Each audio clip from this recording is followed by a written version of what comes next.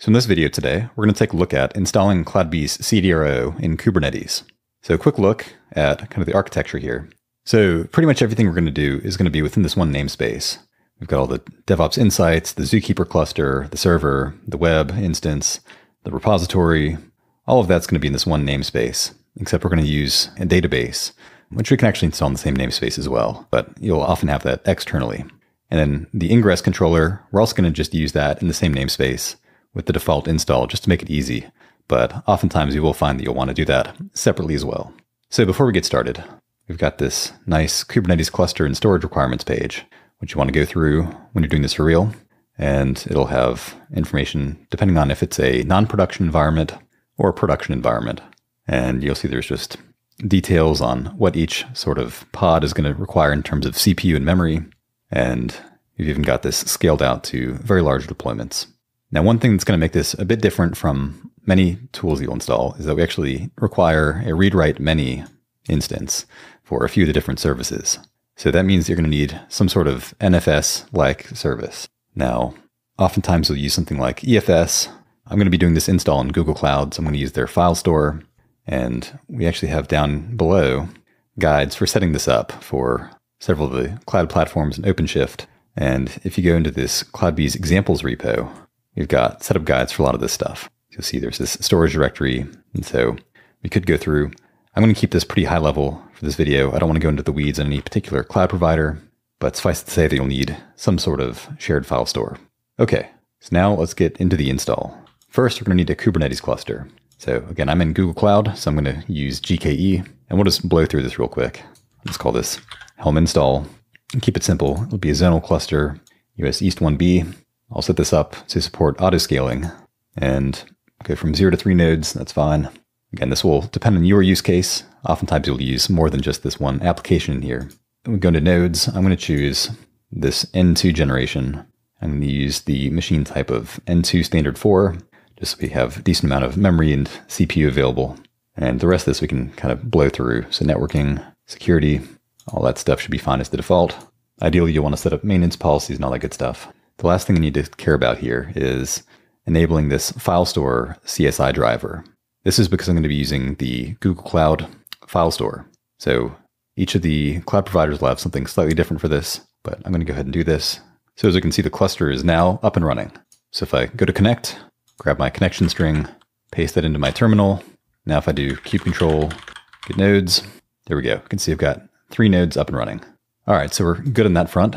Now if we go back to the install, we follow along with the install guide, the next thing we're going to need to do is prepare our database. So we do have the option to use a built-in MariaDB instance, but that's not really recommended. So we've got multiple different types of databases you can use. You can use MySQL, you can use Postgres, Oracle, MS SQL. I'm going to choose Postgres because it's free and it's easy to use. So I'm going to go to this Bitnami Helm chart. So now what I'll do is I will grab this. Let's change that my repo to Bitnami. Repo update. And so that's going to pull all the latest repos or the charts in the repo. And as you can see, we can do Helm install my release, my repo Postgres. So that's all good. But what I'm actually going to want to do, if you don't use Helm all that often, one thing that you'll find quite valuable is using this Helm inspect command. So we can do is Helm inspect values, and then you're going to pass in the name of the repo, so Bitnami, and then the chart, which was what, in this case, just Postgres, or no, Postgres SQL. Okay, and so we can do that, and it'll dump out the entire values.yaml file. We can pipe into just a local file, which we'll call postgres.yaml. Did, and I'm going to open that up, and what I can do is just find the parameters that I want to set. Everything else I can leave as the default. So I'm going to go down to this auth section, and what I'm going to want to do is just set a username. So use username of Flow. I can go down to the database. I'll also set that as Flow. Now, Flow is actually the old name of the product, but you'll see that the default database string is still set to Flow. So if you see that, that's why. We're just going to set some random, this is not secure, don't use this. Okay, so that's all good. And then I think pretty much everything else we can leave as the default. Again, if you're doing this for production use, you're going to actually want to go through here and find, like, maybe you want to disable the admin user, things like that. I'm going to go ahead and just keep this as it is, and I'm going to do is Helm install, and we're going to give it the name of the release. So I'm going to call this Postgres, and then we're going to pass in the chart. So in this case, bitnami/PostgreSQL. I'm going to pass in the file, which is going to be postgres.yaml, and I'm going to pass in the namespace, which I'm going to use as just CloudBees. We're going to do this in the same namespace as our CDRO install. And I'm going to pass in -- create - namespace. So it'll create the namespace before it installs it. So run this. And as you can see, this has successfully ran the Helm install. What I can do now is another tool that is super handy is K9S. If you've never seen this before, this allows you to get a terminal UI, actually see all of your pods and all of your different resources and interact with them. So I can say pods, but if I want to filter it down to a particular namespace, I can go to NS or namespace, go to CloudBees, and now I can see that Postgres is running. And if I hit L, I can go in there and see the logs. So that all looks good. The secret as well, it's going to have all of our super secure info here. So now we should be ready to go. One thing we need to verify, go back here, is I'm going to look at the storage class. And I want to make sure that I have one that is read-write many, which we've got that in several different places here. So I'm just going to use this standard read-write many, which as you can see is pointed at this file store.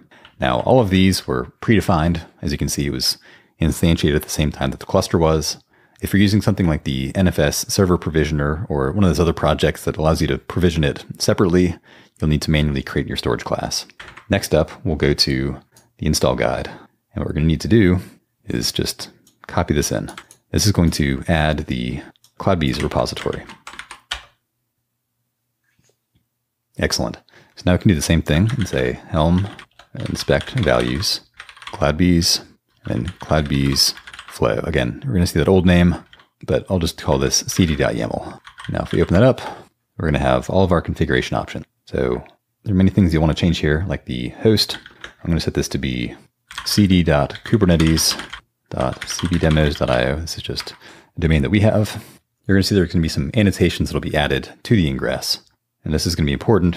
You don't want to skip these because this is going to ensure that the actual ingress into your instance is going to work properly. Additional configurations, depending on what your ingress is, if you're using EKS, ALB specifically, you might want to change these things. You're going to notice we're going to use the ingress class of flow ingress.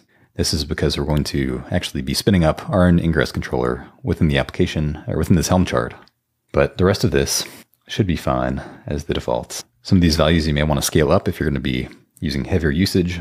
You can set up auto scaling if you think you're going to have use cases for that. But you'll find that most of this is a pretty sane default. And you'll find that each of the sort of components here, as you can see the repository, they'll each have their own section that has information. So if I want to go down to Zookeeper, you can see that I've got all of that relevant info on one spot here.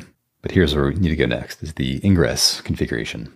So you'll find that we actually have two different ingress options here. This is because there were two different versions of the Nginx ingress controller over the years. So this first one is going to be defaulted to false. This is the older one. And so we don't need that. I'm going to just delete it so I can just ignore it. You can keep it there. Because it's set to false, it's not going to be instantiated. But you can see here we're using the newer one, which is by default enabled. And I can just leave these things as configured. One thing you're going to see is it's going to have this TCP block defined. And so traditionally an ingress is just going to have 80 and 443. In this case, we're going to also open up a few extra ports to enable communication with these different API servers. And if you want to open up Elasticsearch so you can dump data in there directly, you can also open those up. This GitOps section is what enables you to do source code sync. We'll come back and do another video on that in the future. So I'm going to open up a new terminal session here, and we'll take a look at what the name of our database was. So if we go to pods, look at the Postgres, and actually I want to look at the service. So we've got this PostgreSQL. First, I need to uncomment this. And so this will be PostgreSQL. And then as you can see, .namespace, we'll do .cloudbees. I could actually just, because this will be in the same namespace, I could actually skip that part. Let me just double check that that's correct. PostgreSQL, yep.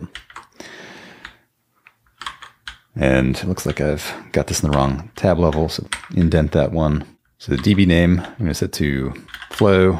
DB user is also going to be flow. And DB password, what did we set that to? That was This is not secure. Don't do this. Perfect. Okay, and then Postgres is 5432. And then DB type, we need to pass in PostgreSQL. And then I'm going to disable the MySQL connector because we're not using that. Okay, so this all looks good. All right, so there's one last thing I need to change here, which is going to be in the storage section. I actually need to give it the storage class, which if I go back over here and I go to storage class, you can see that we wanted the standard read-write X. So anywhere that has this read-write many, I'm just going to grab that. And so anywhere that has read-write many, which is actually just that one spot it looks like. So with that change in place, it should be good to go. So now what I can do is Helm install. We're going to call it just CDRO. We'll do CloudBees flow. We'll do the passing in the file. So cd.yaml. We're going to put it in the namespace CloudBees. And then we're going to tell it I have a timeout, 10,000 seconds. All right, so now if I kick that off, we're going to see that it's just going to sit here and wait, which is expected. So if I switch back over to K9S, I'm going to see these pods start to spin up. So we're going to see like the ingress controller is going to start running first, and then all the rest of this is going to start kicking off over time. So you're going to see most of these are grouped by this flow dash name. So flow dash DevOps Insights, flow dash repository, flow dash server, and server init job. And the server init job is the one I was mentioning that's going to take a little while. It's what's going to talk to the database and ensure that everything is properly installed. This whole process takes, I don't know, possibly 5, 10, 15 minutes, depending on what your environment looks like. We'll just let it run. All right, so we can see that everything is now installed. If I go up to the server, everything should be up and running. So now there's one last thing I need to do before I can access this, which is to go to the service. We can see we've got the ingress controller, and we've got this external IP, which is connected to a load balancer in Google Cloud. So I need to copy that, and I'll create a new DNS record. So I'm going to set this up, just an A record. It's pointing at that IP address. So we'll create this. Okay, so now we just need to wait for this DNS to resolve. So if I go to kubernetes.cbdemos.io, you can see it's now loading. Let's go back to the pods. Actually, we need to go to the secrets, and we'll see that there's this CDRO CloudBees flow credentials. Now if I open that up, here's going to be my admin password. I can paste that in, not save it, never save it. And here we go. It is now installed. Now it's going to complain about me not having a database or a license. And so what I'll need to do is go to configurations, CD license, and I'll be able to import my license. And so then you just import your license. But I'm not going to worry about that because we've accomplished our job. We've got everything all set up. Everything's all good to go. As you can see, really the install of the application itself was rather simple. It's just kind of the ancillary stuff like setting up the file store and getting the cluster up was where you need to spend a little bit of time. But beyond that, I mean, it's a pretty straightforward install. Helm makes it really quite simple. All right, and with that, I think we're at a good stopping point.